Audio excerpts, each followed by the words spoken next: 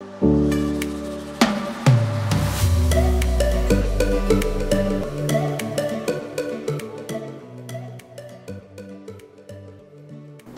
what's up everyone? Welcome back to Life on the Wrist. Hope you all are doing well today.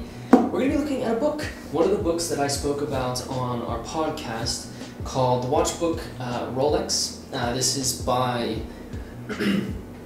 Gisbert Brunner, and this is the updated and extended edition. This book has been published a couple of times, but there are some additional sections that have been added to this book about the history of Rolex, and I really think, I spoke about this on one of the podcasts, I think a lot of the times we take sort of a passive approach to collecting, and I think doing research and reading books like this allow you to take more of an active role in learning things that you didn't know, and not allowing for sort of people to push information to you about watches and sort of tailor the information that they want you to know about. Allows you to sort of explore yourself. So I'm going to be going into this book. I'm not going to go page by page, but I'll give you sort of a high-level overview of what's in it, and then also just give you my thoughts on the sections. I think there's some really beautiful sections in this book, especially the auction section, which as a vintage lover obviously is the section that I really enjoyed. So without further ado, let me flip perspectives so you can take a look at this book. Alright, so very excited to jump into the Watch Book Rolex Updated and Extended Edition by Gisbert L. Brunner. This is a really great book if you are looking to research a little bit about Rolex, or really dig into the history of a watch brand. What was really cool about this book, and I think I've spoken about this on our podcast and in a video recently, actually maybe not in a video, just in our podcast, was the idea that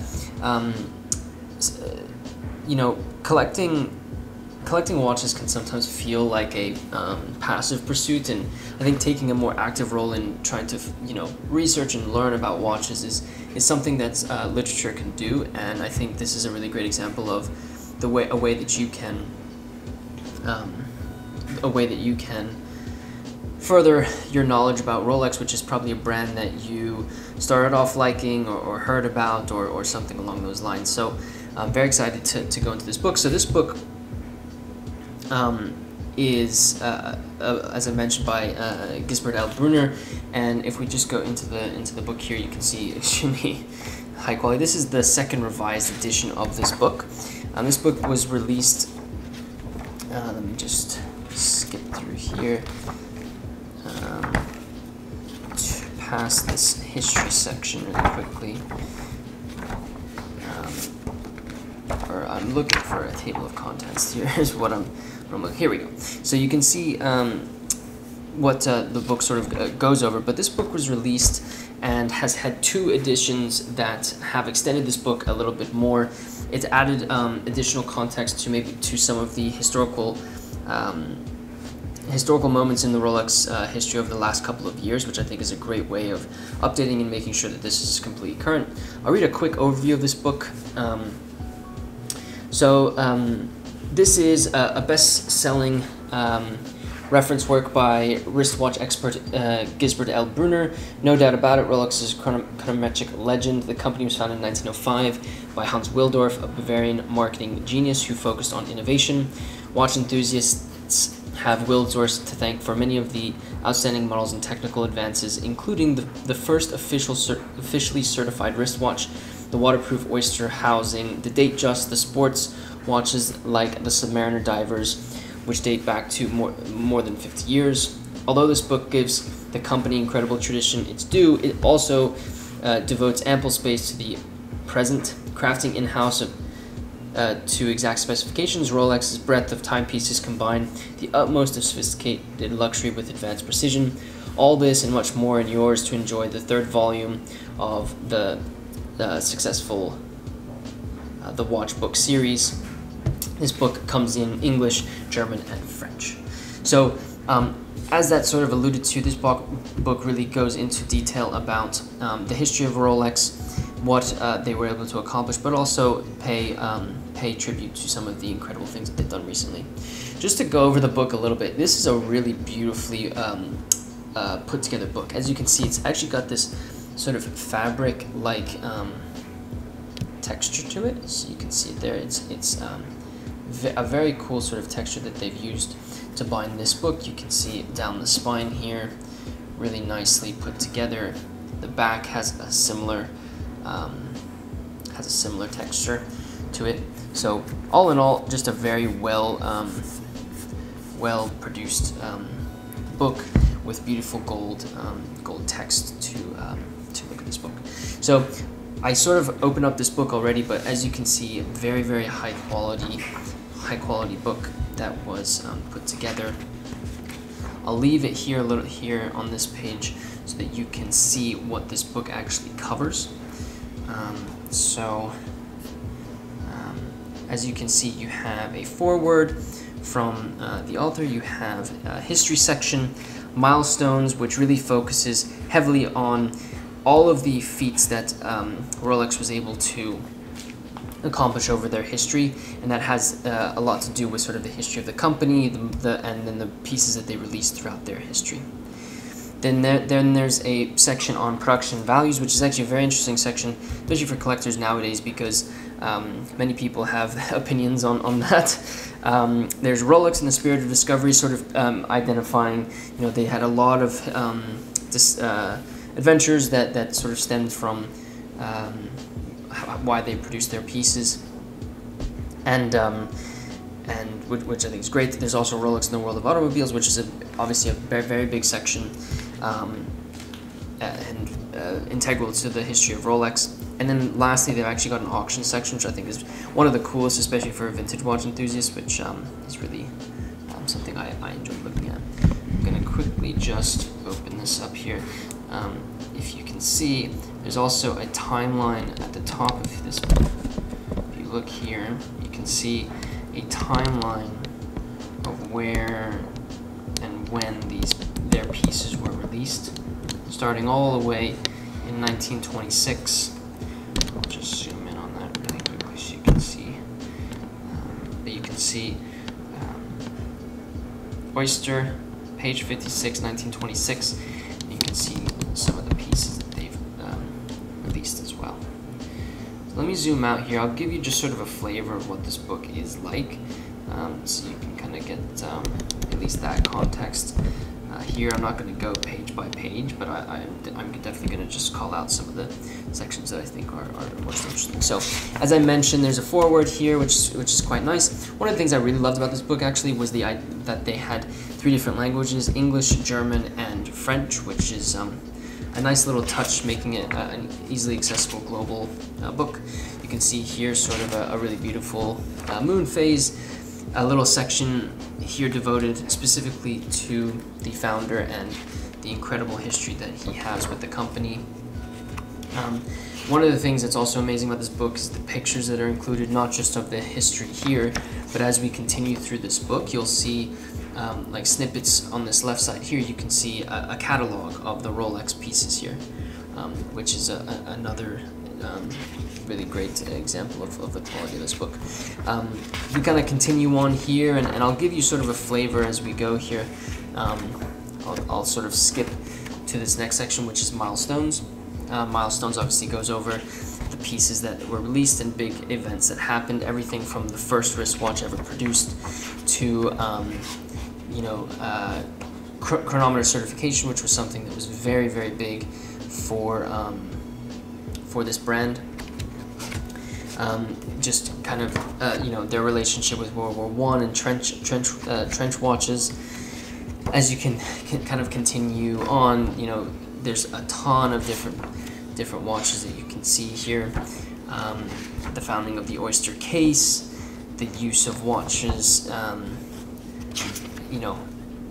things like Oysters and perpetual automatic winding movements was big. Again, the quality of the pictures here and the diversity of the watches that you're able to see is just phenomenal. I mean, if you just take a look at this section alone, you have so many incredible pieces here that are being showcased, and pictures of movements and the like. So I think it's a great sort of example of the things that you can see with this company.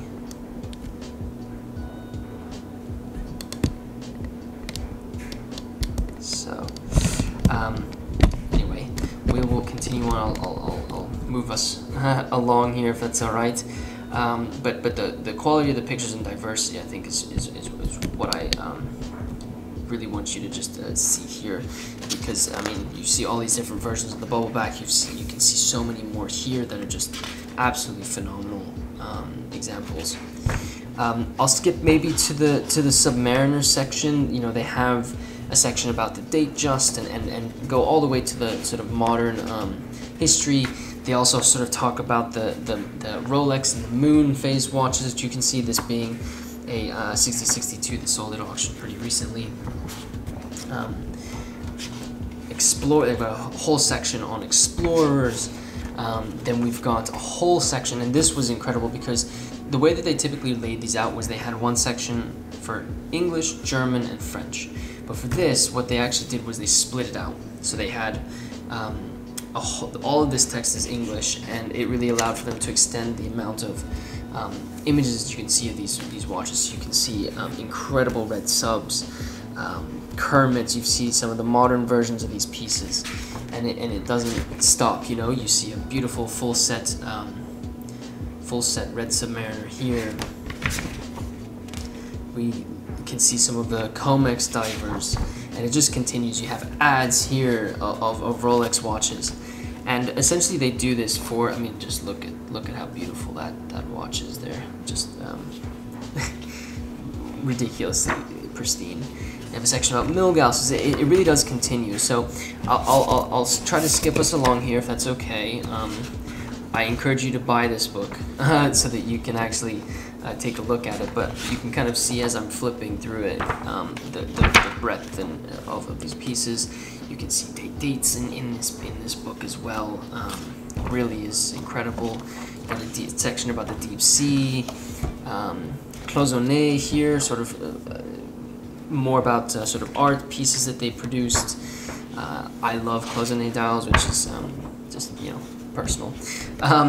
They have a whole section about chronographs and the chronographs that were produced by Rolex, all the way up to the Daytona, which I think you can imagine would be a big section. I mean, just look at how beautiful that is there. But they have a whole section, really extensive section on chronographs. You can see the split second that is famous for the John Goldberger episode of Talking Watches. It just keeps going, and they do it for all of the watches that they've released. You know, they have a section about the Explorer 2s, and it really kind of continues. I'm skipping a lot here, but I want to give you a look at, you know, everything that's here. This is the section about the production and values. Let me focus up here. Production and values, which I think is a great section. Talks about what the brand, what makes Rolex a Rolex, and what the brand really values, their production and how they do it. All of this, and sort of deeply rooted in Hans Wilsdorf and his original philosophies, and you know, some nice passages here to read through. They then have a section about Rolex and the Spirit of Discovery, and you can see things like Sir Edmund Hillary here, with the watches that were released and were worn, and his experience with the Explorer. One of the things I loved about this book was there were things that I read in here that I didn't know about Rolex, and it was nice to sort of discover something new, which is always, I think, you know, spirit of discovery, I guess.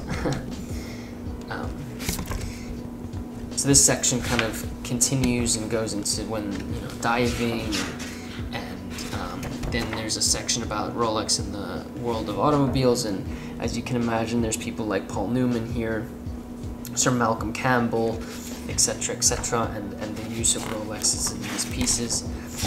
And then we get to Rolexes of the auction world, and this is a really cool section where it talks about, obviously, the Paul Newman and the amazing record that it achieved at auction, but also the significance of it in the watch world. But they also have some other significant pieces here that you probably are familiar with because I've covered them on our channel, of Rolexes that have sold at auction and have achieved pretty incredible records.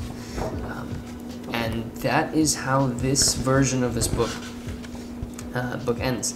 It even goes so much to sort of graph out the price evolution of the Oyster Perpetual Submariner from 1993, which I think is quite interesting. So I'll end with this. This is copyright 2021, and I'll end so that you can see the just zoom in here so you can see the ISBN number in case you're interested in picking up this specific version. Alright, I think I've held it there long enough for you to get it. If you haven't, just pause this video. But yeah, that is a quick overview of this book. I really encourage you to find this book online or in a bookstore, and allow yourself to experience this book, because it really will help you learn about Rolex, but also pursue watches in a completely different way that maybe you're not doing right now, and maybe you'll learn something about Rolex. So I'm wearing a memo sale, but I should have been wearing a Rolex. Unfortunately, I hope you are wearing a Rolex while we're going through this. So if you are, drop us a comment and let us know which one you're wearing, and I'll flip perspective so we can close out the video. I hope you enjoyed taking a look at the Watch Book Rolex updated and extended edition. I really encourage you to pick up this book if you like Rolex, if you're interested in learning more about them.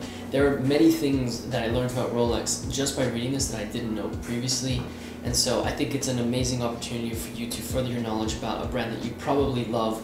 You might own a Rolex, and is a company that I think is obviously the grail for many people.